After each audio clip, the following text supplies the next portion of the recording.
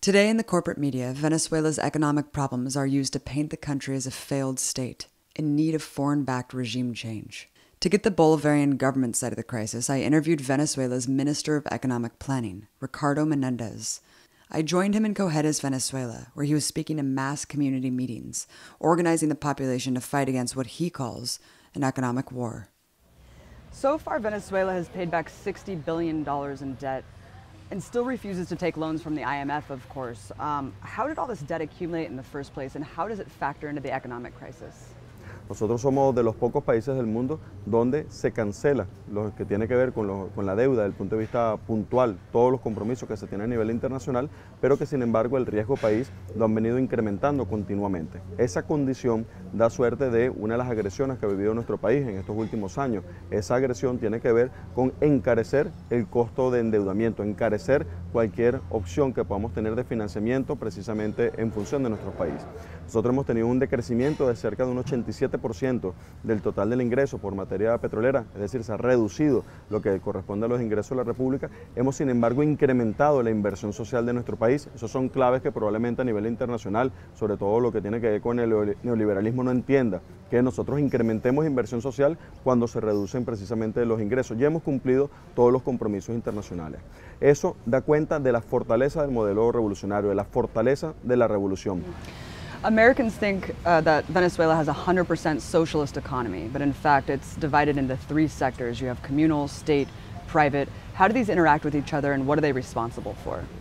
Contrario a lo que se pueda pensar internacionalmente, el mayor porcentaje desde el punto de vista de empresas que existen en Venezuela son empresas privadas, contrario a lo que puedan existir algunos consideran a nivel internacional. Lo que ocurre es que la presencia del Estado en algunas cosas que tienen que ver con la soberanía, lo que tiene que ver con las cadenas básicas desde el punto de vista de la producción, tiene un peso el Estado. Por ejemplo, en el caso petrolero, tiene un peso la participación mayoritaria del Estado venezolano en el sector petrolero, pero dentro del petróleo hay empresas mixtas. Para nosotros la economía depende de la organización de la accesibilidad cultural a los productos, la accesibilidad económica a los productos y la accesibilidad espacial a los productos. Esas tres accesibilidades forman parte del concepto de democracia desde el punto de vista de su configuración. Nosotros tenemos muchos países en el contexto de nuestro hemisferio que muchas veces tienen distribuciones absolutamente desiguales desde el punto de vista del ingreso. Aparentemente son economías supuestamente sanas, pero vemos a la población profundamente empobrecida. Vemos población que no tiene capacidad de acceso a lo que son los bienes de producción. Venezuela ha duplicado desde el año 1998 hasta el año 2012, duplicó los valores de consumo familiar de la población. Y adicionalmente hemos mantenido la constante de que cada vez que haga falta hacer incrementos salariales, es decir, la capacidad adquisitiva de la población que se ponga por debajo del punto de vista de la canasta alimentaria, se hacen los ajustes precisamente para poder garantizar. Nuestra Constitución bolivariana establece en un artículo, el artículo 299, que el Estado conjuntamente con la empresa privada, es decir, que se establece el esquema que tenemos concebido. Nosotros tenemos clara la ruta hacia la construcción del socialismo. Lo que no somos es dogmáticos. Nosotros no partimos de dogmas para la construcción del socialismo. Tenemos una visión de desatar todos los factores productivos y en el desatar los factores productivos, cada quien tiene un rol que jugar. Lo que no admitimos en la Constitución es la presencia de monopolios, lo que no admitimos dentro de la Constitución es que alguien domine y que pretenda precisamente arrodillar a nuestro país.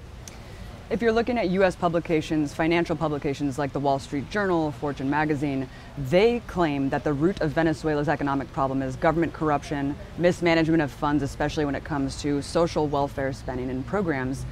According to the Venezuelan government, what is the roots of its economic crisis? Nosotros creemos profundamente en que el ingreso de la República debe distribuirse de mejor manera, debe distribuirse socialmente y que no debe estar concentrado en pequeños grupos. Nosotros venimos de un patrón donde la inversión social, el total de recursos invertidos socialmente en función del total del ingreso que ha tenido la República, ha pasado de un 39% a un 74%. Eso es un dato real, es un dato inobjetable. Eso es lo que explica porque buena parte de nuestra población, por ejemplo, de la población económicamente activa, antes de la revolución habían 900.000 personas que tenían educación técnica superior y formación universitaria. Hoy son más de 4 millones de personas, es decir que se multiplicó casi por 4 veces el número de personas con formación universitaria. El número de estudiantes desde el punto de vista de la educación en Venezuela estaban cerca de 500.000, están hoy en 2.820.000 personas, es decir, otra vez se multiplica el valor. El número de personas con pensión probablemente, en muchos de los indicadores liberales de nuestra América, dicen, eso es una persona anciana, es un viejito, bueno, me cuesta mucho el programa, no importa, quítalo, eso es un ser humano. Por eso nosotros hemos incrementado el número de pensiones a más de 3.200.000, pasando de 370.000 pensiones que teníamos a 3.280.000. El total de población que tenía edad de pensión, nosotros invitamos a cualquier país a que compare esos indicadores. Buena parte de esos indicadores lo hemos hecho en medio de la guerra económica. Son nuestras victorias de la guerra económica, que hemos construido en medio de la guerra esos valores de protección social de la población. Y cuando tú contrastas con dónde está esa inversión, bueno, el número de infraestructura desde el punto de vista de planteles educativos multiplicada enormemente desde el punto de vista de los planteles que tenemos. Tenemos actualmente más de 4 millones de niños con programa de alimentación escolar en sus escuelas, es decir, que comen en sus escuelas la ingesta desde el punto de vista calórico. Venimos de 47% de tasa de escolaridad a cerca de un 90% de tasa de escolaridad en medio de la guerra económica que estamos hoy. Sí. Y todo eso que muestran a nivel internacional, hoy un niño se sienta a almorzar y come un plato de comida en su escuela que lo provee el Estado. Evidentemente, en algunos eso no tiene ninguna lógica, en algunos eso no existe. Preferirían decir, por ejemplo, que es una mala inversión otorgar y generar las bases económicas para que toda la población tenga vivienda. Por ejemplo, pues seguramente pensarían eso. Nosotros hemos llegado a más de 1.600.000 viviendas en estos 4 años. Es decir, que el crecimiento desde el punto de vista de la inversión que se efectúa, eso además es inversión en la economía. Esas viviendas no son regaladas, esas viviendas las personas las cancelan, pero no las cancelan a precio especulativo. Seguramente algunos países saben mucho de las burbujas inflacionarias, saben mucho de las burbujas financieras, etcétera, y seguramente les parece que eso es un mejor modelo. Para nosotros la vivienda no es una mercancía, la vivienda es una necesidad social y por eso la necesidad de satisfacer cada una de esas necesidades. Nosotros estamos construyendo una sostenibilidad del modelo económico. Es falsa la matriz de que es una regaladera desde el punto de vista de las cosas, lo que es una distribución justa desde el punto de vista de la población y el blindaje que genera nuestra economía. Nosotros lamentamos mucho que algunas fuentes de comunicación a nivel internacional eludan el debate de fondo que está planteado y eludan el debate estructural que está planteado en el caso de la economía. Nosotros invitamos a todos los inversionistas a participar en nuestro país, para participar en las condiciones de soberanía de un país. Esto no es una colonia, esto no es un sitio donde cualquiera puede venir y sacar los productos y atropellar un pueblo, pero en un contexto de leyes, de aspectos claros, están invitados a participar, pero no bajo un esquema de dominación. President Maduro just extended a national state of emergency for the economy. What is this intended to do and how will it help alleviate the crisis? Esa forma de agresión, en el caso de Venezuela, ha contado con, una agresión a la moneda. Nosotros somos víctimas de una agresión al bolívar, que es la moneda nacional. Esa agresión a la moneda se ha evidenciado en unas páginas tasadas en el exterior, donde ficticiamente, sin ninguna racionalidad económica, sin ningún modelo econométrico que la soporte, determinan un valor político del bolívar. Y con ese valor político del bolívar pretenden generar la estructura de costos de lo que ocurre hoy en Venezuela. Tú puedes tener un producto que se genera en Venezuela que no tiene ningún componente importado, pero que lo fijan por esa tasa que definen en Miami, que en Miami definen cuál es la tasa que va a tener precisamente el bolívar. A medida que tienen una coyuntura económica y deciden acelerar cualquier proceso, disparan el bolívar entre Miami y Cúcuta. Son dos componentes desde el punto de vista geopolítico que tienen una lectura clara de su participación en la agresión económica contra Venezuela. El 70% de la inflación de Venezuela está correlacionada con la tasación del dólar que efectúan en Miami y que efectúan en Cúcuta. Posteriormente, la extracción del papel moneda de nuestro país. Es decir, buscar sacar los bolívares de Venezuela, sacarlos por la frontera y con eso generar una sequía desde el punto de vista del poder de pago del venezolano. Esos son elementos concretos. Entonces, fíjate, afectación de la moneda, contrabando de extracción, El contrabando de extracción estamos hablando que supera en algunos casos hasta el 40% de los productos del país son sacados por contrabando de extracción. Es una lectura clara del punto de vista de la agresión de un país. Nosotros hemos importado 300.000 toneladas de arroz y 300.000 toneladas de arroz salen por la frontera hacia Colombia. Ante ese esquema, que lo que buscaba era quebrar el país, o sea, esa era la intencionalidad de fondo, quebrar a la República, quebrar el país, el gobierno tomó una medida de emergencia ante esa intencionalidad de quebrar el país. Eso permite que nos pongamos en contacto directo con los actores productivos. Nos reunimos con los actores económicos reales, no con las cúpulas que dicen representarlos, con los actores económicos y con ellos tratar de atacar los problemas específicos de la economía. Buscar un nuevo sistema desde el punto de vista del ritmo, del metabolismo de la divisa, que evidentemente ha sido uno de los aspectos que permanentemente ha afectado, ha sido una distorsión importante desde el punto de vista del sistema productivo. Generar sistemas de compras públicas que faciliten la dinámica del sistema productivo, sustitución de importaciones, es decir, toda una agenda desde el punto de vista económico que lo que busca es fundar un nuevo sistema económico venezolano. One of the main problems in Venezuela is shortages of food, other goods like that. It depends on who you ask, right? It's either the big capitalists engaging in economic warfare or government mismanagement. Break down the reality on the ground. Mira, el tema del abastecimiento de productos que se manejan en Venezuela es un problema real, es un problema objetivo y que tiene condiciones desde el punto de vista de ponderación de lo que estamos hablando. Uno lo dice así y pareciera que en Venezuela no hay ningún producto desde el punto de vista de consumo. Nosotros invitamos a toda la prensa internacional que pueda venir y que vea con sus propios ojos lo que hay, que pase por un mercado popular, que pase por centros de abastecimiento y vea, bueno, los productos que hay, aquellos que escasean, aquellos que tienen presencia desde el punto de vista del mercado. Sobre este tema hay un chantaje, porque como evidentemente hay una dificultad planteada por la guerra económica, el chantaje es que se obvia lo que es en la profundidad desde el punto de vista del tema que se está haciendo análisis. Si me permites muy brevemente, yo quisiera decir algunas cosas que probablemente para algunos puedan ser hirientes, pero creo que es importante que las podamos contextualizar para ver de qué estamos hablando. El eje central de los temas de abastecimiento se focaliza en cerca de 20 productos. Esos 20 productos son productos que tienen alta irritabilidad para la población. ¿Qué significa alta irritabilidad? Una toalla sanitaria para una mujer, el papel higiénico, lo que corresponda, por ejemplo, para un pañal casualmente en las tallas de los niños recién nacidos, lo que corresponde, por ejemplo, para la leche, son fundamentalmente productos que tienen alta irritabilidad y que no tienen sustitutos. Es decir, que en lo que en la economía sería el bien sustituto del producto no exista. Llama curiosamente la atención que la materia prima para producir una familia de productos no falta para toda la familia de productos, pero sí para los que generan irritabilidad. Entonces, de alguna manera, uno ya eso le genera algún nivel de suspicacia, ¿no? Determinado producto sirve para hacer papel toalé, etcétera, tal, pero no falla de repente lo que corresponde a papel absorbente, o no falla lo que corresponde con servilleta, pero sí falla para la toalla sanitaria o sí falla para el papel higiénico.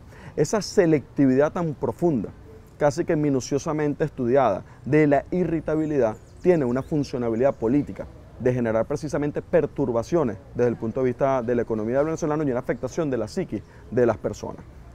La argumentación es variada, supuestamente materia prima, supuestamente financiamiento, pero lo cierto es que hay un direccionamiento orquestado desde hace 3 años con una familia de productos precisamente para generar una afectación. Al mismo tiempo, el gobierno ha buscado generar nuevos equilibrios desde el punto de vista de las políticas públicas para sanear determinadas áreas de la economía, fundamentalmente orientados a lo que es la producción interna, generar incentivos a la producción interna para poder incrementar y resolver parte precisamente de esos problemas que estamos haciendo referencia. Las políticas públicas que el gobierno ha adoptado, entre ellas, por ejemplo, una política que tiene que ver con los CLAP, que son los comités locales de abastecimiento y producción, lo que buscan es que, como existe una distorsión tan grande desde el punto de vista de las cadenas de distribución, venderle directamente al ciudadano unos productos que forman parte de la canasta básica y que están siendo generados un impacto desde el punto de vista inflacionario o un impacto desde el punto de vista del abastecimiento. Entonces, ¿qué es lo que hace la función de los CLAP? Es generar una canasta de esos productos.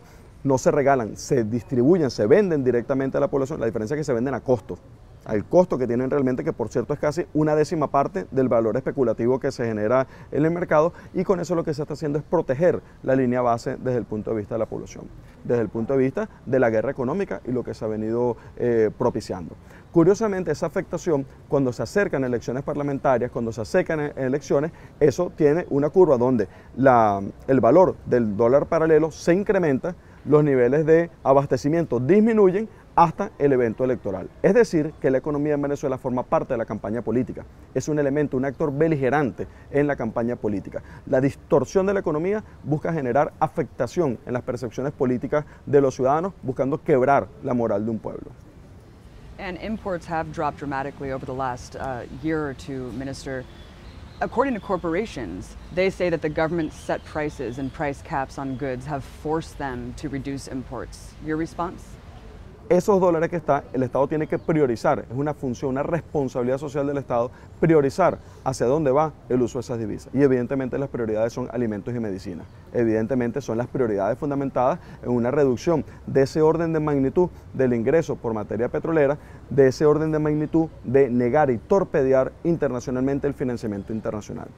El tema del financiamiento internacional es tan grave, que si tú tienes una economía, olvídense cualquier persona que tenga a nivel internacional una postura sobre Venezuela. Imagínense que estuviesen hablando de cualquier país, estuviesen hablando de otro planeta. Tú tienes una reducción del 90% de tus ingresos. Evidentemente, en una reducción del 90% de tus ingresos, adicionalmente tienes un sabotaje de la economía.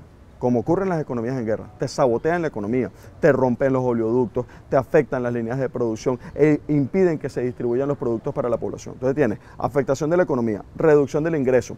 Dices, bueno, voy a buscar dinero prestado, dinero fresco para financiar la economía. Bueno, se supone que todos los connacionales, todos los habitantes de un país deberían estar sumados a ese máximo interés.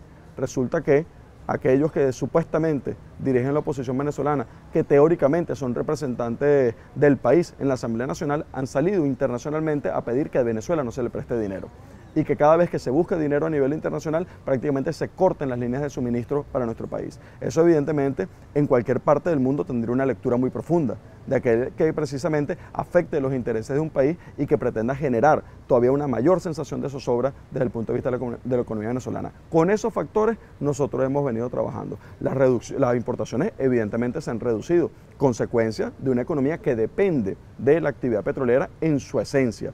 Why does Venezuela depend so much on food imports when it seems like there's so much ripe green land for agricultural development here? Es el gran elemento a modificar. Nosotros venimos de un sistema monoproductor permanentemente, luego la actividad petrolera y prácticamente que niveles nulos desde el punto de vista de la producción interna de nuestro país. Una desinversión del sector privado que raya desde la década del 80, donde el sector privado no ha venido invirtiendo en el sistema económico productivo del país. Todas las curvas de inversión, de formación de capital en Venezuela vienen en decrecimiento. El primer momento donde hacen una curva de crecimiento es en el 2006, precisamente con la revolución bolivariana en relación a la inversión para el sistema productivo. Lo que corresponde a la producción de alimentos es el gran tema que nosotros tenemos como desafío en este momento. Es por eso que parte del tema ha tenido que ver con la generación de sus regiones económicas, una gran misión de abastecimiento soberano, que es la GEMAS, la gran misión de abastecimiento soberano, que se concentra en tres motores fundamentales de la economía: la parte agroindustrial, la parte productiva de alimentos, la parte farmacéutica y la parte industrial. Sobre esos tres se ha venido generando incentivos especiales desde el punto de vista de la producción, fomento de actividad económica, fomento de las cadenas productivas para poder llevar a una nueva magnitud, a un nuevo encadenamiento desde el punto de vista productivo. Nosotros, mientras enfrentamos la guerra económica, estamos sembrando el nuevo modelo económico productivo. No nos hemos quedado de brazos cruzados, sino que hemos venido avanzando precisamente hacia donde debemos. Reconocer nuestros problemas, reconocer nuestras adversidades, nuestras debilidades, los errores que hemos cometido, seguramente desde el punto de vista de la construcción del socialismo, y enrumbarnos hacia las nuevas estrategias que tengamos. And then there's cases of big importers hoarding food and goods, right? Where there's warehouses found just full of goods. Una de las intencionalidades que ha existido a nivel internacional con todo este tema de abastecimiento, de productos, de importaciones, tienen, si me permite, unos vectores como muy claros desde el punto de vista de ataque. Un primer ataque es que el modelo no funciona, que la construcción del socialismo que se ha venido dando en Venezuela no funciona y que como no funciona nadie debe copiarlo a nivel internacional. Eso es lógico de quien defienda y ostente un modelo. Si el modelo funciona, todos lo van a querer copiar. Entonces lo que hay que hacer es decir que ese modelo no funciona y desacreditarlo, decir que no funciona. Como nosotros, yo no quiero meterme en los temas de otros países, pero cómo nosotros atacamos el tema de la vivienda y cómo otros países han respondido al tema de las viviendas cuando han tenido problemas de deudas hipotecarias o crisis hipotecarias. ¿Qué hicieron con la gente? ¿Auxiliaron a los bancos o auxiliaron a la gente? ¿Cómo resolvieron con las personas? ¿Salieron a vivir en los carros o están hoy viviendo en inmuebles, en apartamentos? Cada quien tiene su modelo y lo defiende y lo genera. Nosotros como país lo que humildemente pedimos es que se respete la soberanía, que cada quien resuelva el modelo que se tiene. Pero con los problemas que tenemos los solucionamos entre los venezolanos y parte enorme de los vectores son de quienes nos atacan. Entonces un tema tiene que ver con la agresión, con pretender decir que el modelo sencillamente no funciona y que como no funciona no tiene ningún sentido que nadie nos emule o que alguien siga. El otro vértice de acción tiene que ver con el imaginario de que en Venezuela están completamente descontrolado todo y que hay una enorme crisis humanitaria y que como hay una crisis humanitaria tienen que venir unos cándidos señores de ejércitos imperiales a dominar y a sofocar precisamente cualquier problema que exista en Venezuela. Ellos seguramente van a venir a ayudarnos como han ayudado a otros países invadiéndonos. Entonces, ahí hay una intencionalidad de fondo que es pintar, simular, generar sobre temas que tienen una base objetiva, generar una magnificación y un desorden de tal punto que justifique un proceso de intervención. Cuando iniciaron con las guarimbas en el año 2013, 2014, lo que buscaban era generar un estado de caos en las calles donde supuestamente no teníamos control de la seguridad pública. Cuando posteriormente han generado las distorsiones de la economía, es que supuestamente hay una crisis humanitaria en Venezuela y que como hay una crisis humanitaria en Venezuela, hay que venir y sofocar e imponerse sobre la realidad venezolana. Minister, Venezuela depends almost entirely on oil production. In fact, over 95% of the economy is based on oil. In the last 15 years, it's just become further entrenched on oil instead of choosing to diversify the economy.